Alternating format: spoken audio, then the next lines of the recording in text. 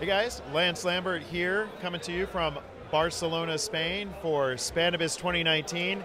All of a sudden it's getting really smoky around here, and it could be because I think it's literally almost 420, but also because we've got the one, the only, the man, the myth, the legend.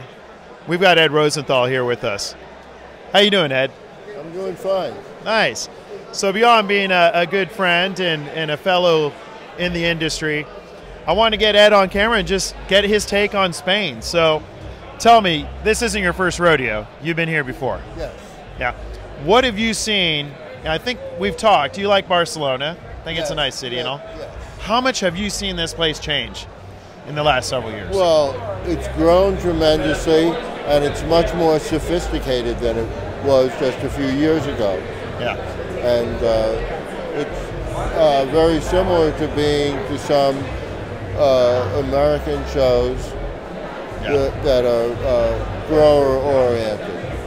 And what do you think? I mean, this is, you mentioned like U.S. shows, even Canadian shows, but U.S. shows more so, where it's either business to business or consumer, but here, especially in Europe, it seems they overlap the two, right? I mean, it's just a common thing that you see.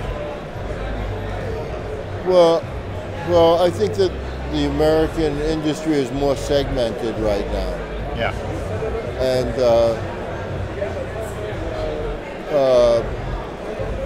but I think that there is that in America right now, the grower has been left behind, sort of, at the shows, and I think that will change. Yeah. Because there is a growing demand for cannabis. Very true, very true. So what is your take? You know how things are here more than anyone. Social clubs versus coffee shops in the Netherlands versus us only having dispensaries in the US and Canada. What's your take on the social club? Do you think that's a good model for mainstream, per se? I think that social clubs or coffee shops are both good models, and we have that in California. Yeah. We have lounges where people can use it. Nice. Yeah. So that's happening. Yeah, right. Because I mean, that's the thing I think about, and it's domestic and international. How many pubs and clubs that you pass where alcohol is obviously the open option for consumption, but for those that rather consume cannabis, not alcohol, it's just tough, right? I mean, it's just so many places where there isn't a communal opportunity or social opportunity. It's really difficult to have a pub-type scene, or it has been, before the cannabis clubs started opening. And I think that's really a healthy, phenomenon. And the reason why I use the term healthy is because I don't think that drinking a lot or social drinking,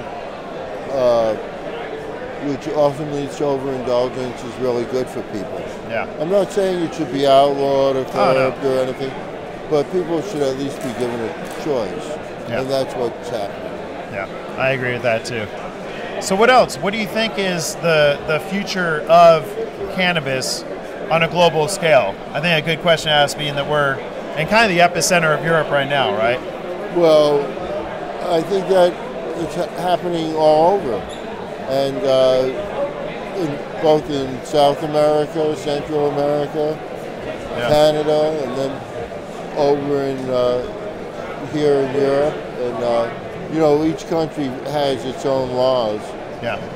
And then also in Malaysia, they just came out and said they were going to execute a person who was giving kids THC and CBD for epilepsy, and there was such protest that they're changing the laws there.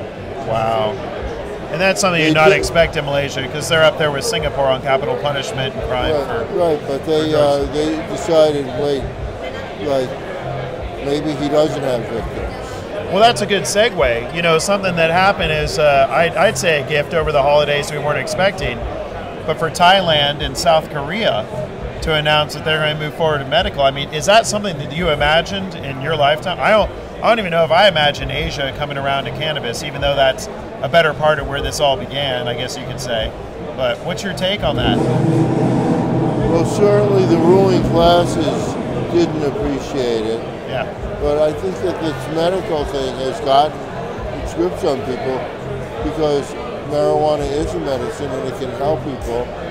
And who would want to keep people from their medicine? Yeah. Makes sense. Perfect. Well, I, as always, appreciated Ed. As a friend and a colleague in the industry, you know, you really are, in my eyes, you are a true legend. You bring so much. You have so much history. And it's so utterly important for that to be continued and carried through into the future. So I thank you for your time. Definitely appreciate it. Enjoy your stay at Spannabis. My pleasure.